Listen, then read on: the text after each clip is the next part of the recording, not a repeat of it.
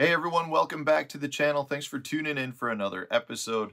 I've got an excellent bait modification for you that is so simple, but can give your bait a completely different appearance, something the fish haven't seen or heard in a while. And my personal favorite is to do this on an underspin, but you'll see you can do this on a bunch of other baits as well, just to give your bait a different look or feel.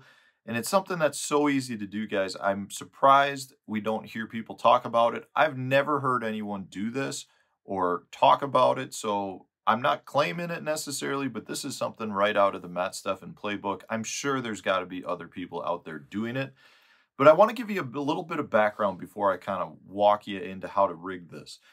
So several years ago, I was fishing Table Rock Lake. I was there just fun fishing. I actually stopped there on my way to Beaver Lake, where I was having an FLW event. And the fishing was really good on Table Rock, but it was really good once I made a simple adjustment. And that was to go to this little tungsten Kitech jig.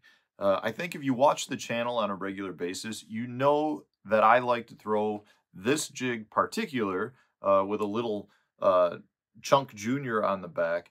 Anytime I'm fishing those highland impoundments where I'm fishing around a lot of rock, you get a lot of those channel swing banks, you get a lot of those little bluffy shoreline banks where, you get that stair step down. And anytime I'm fishing that, if I feel like the fish are starting to move up to spawn, this little jig has done me wonders. So much so that I believe it's like the jig that Matt Airy won Beaver Lake on, and it had a lot of high finishes. A lot of guys were throwing this specific jig and doing very well. And the reason behind that, this is the key to the jig. The video is not about the jig. The key is it's tungsten, right? And the tungsten has a completely different sound on rock than your lead does. It has a much more high-pitched sound. You can hear it. That's the tungsten versus the lead. It's just a completely different sound. It's much more high-pitched. And to me, I've had really good luck on it, so I think it draws fish over. So what I was doing on Table Rock is I was fishing this jig, but what I was noticing was there were a lot of fish that were out in the middle of the guts and the drains.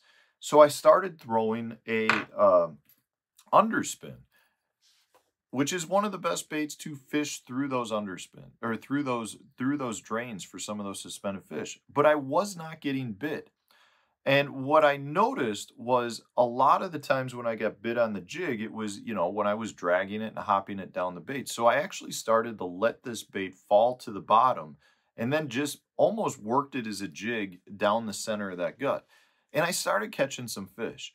And that got me thinking, well, if I was catching them a lot better with the tungsten jig, wouldn't I like to have the tungsten sound to the underspin? And I was like, well, how do I go ahead and add that? So what I ended up doing was taking some tungsten nail weights and inserting them into the worm to get the clack off the blade. So the couple of tungstens I like to use, and in this case, if anyone's interested, this is the Cool Baits Down Under Underspin. If you're not familiar with this bait, this underspin, it's kind of like the Cadillac of underspins.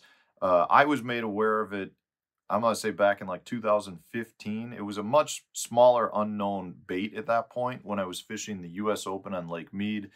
It was like the Westerners, that was the underspin to throw. It's slowly, I think, starting to get more fame out east, but it is by far, in my opinion, and most other people that like to fish the underspin will state that this is the OG. This is the true best underspin out there. So if you're interested in that, I'll put a link in Tackle Warehouse. I know they've got a pile of them at this point, but let's get back to the true bait mod. So what I like to use in this case are, I've got two nail weights that I like to use. One is just the G7 Gambit. So this is screw in, and it needs to be the screw in. The other one I like, Mustad has the Tungsten Titan X screw in. Hopefully you can see that. Both of these work great. The point here is you want to insert the nail weight to get the tungsten sound, and the screw in works great. So when what we're going to do is insert this into the bait from the bottom up. And what we're going for is a clacking sound from the blade dinking off of the tungsten itself. What I have found works best is you want to put the nail weight so that it's hitting just under the widest part of the blade, so just under it. So we're talking like right down in this region. So I'm going to insert my nail weight, and it just screws in. So for those of you who can watch, hopefully I'm putting this in straight since I'm not really looking at it real good, but you're just going to screw that all the way up. And I like to insert it further up into the bait for two reasons. One is it locks it in much better, but secondly, you don't want to have it sticking out so far where it really impedes the blade. What we're looking for is something that's going to stop the blade to create that erratic flashing motion, and at the same time create a little bit of noise, a clinking sound that comes off of it. So I insert it so that it's just like that. Hopefully you can see it. In this case, it's the top of the nail weight is sticking out maybe a 1/16 of an inch. That's fine with me. I have no concern about that. You could probably cut the tip off if you wanted to, or you just go with a shorter one. This is actually a 5/64 ounce. If you use the 3/64 ounce size, it's actually, I don't know, probably a 1/4 inch shorter. So you could just go with a shorter one. But I like inserting it further because it stays in better and I have no concern with it. So at that point, you can hear the blade already. You just get just that little clinking sound, and those fish are not used to that. The fish don't get to hear rattles or clinking sounds often when you're fishing a bait that suspends down a ditch. So for me, when I made this change on Table Rock, it increased my bites dramatically. It was not like, there was no question about it. I was catching a lot more fish with it. And what I found was I didn't have to work it like a jig on the bottom. I just was bringing it back to the boat. And this is one of those instances that really has opened up my eyes, that tungsten in some situations produces a sound that the fish prefer much, much more than other rattle sounds. It's a much more high-pitched sound, and you can hear it. So the goal here is you're just trying to create a little clinking. So when that bait is spinning and coming through the water, it's clicking off that weight.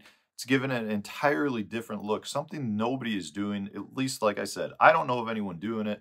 And we're talking about adding weights that are so light to the bait, it has no effect at all on the action. And plus, because the nail weight is vertical versus elongated, it does not affect the tail action of the bait.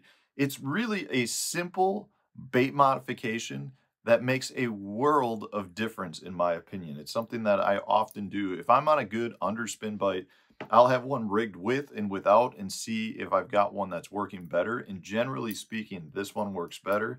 The other thing I'll note, like I said in the beginning, it does not have to be just an underspin. You can do this with a couple of different things. You know, you see some swim jigs on the market have blades that are attached to it. Things like the Megabass Uozo jig. So there's a lot of different variations you can do. You can add them as well just to baits to add sound. If you want to use, you know, one of the things I talk about is when I rig a Nako rig, I like those screw-in ones because if I'm fishing around rock, I like to have that clinking on the bottom. So it's one of those things to pay attention to. It will make you a better fisherman.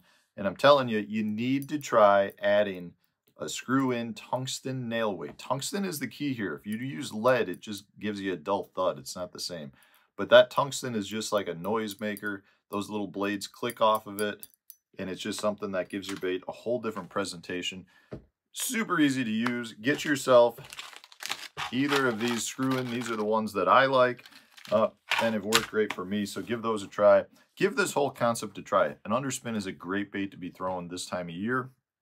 All the way into the pre-spawn period, we'll be catching a lot of fish. So hopefully you enjoyed this. If you did, hit the like button, subscribe to the channel if you haven't done so already.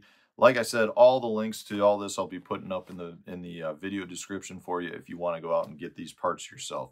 Thanks for watching, guys. Stay tuned. We'll have a new one coming out tomorrow.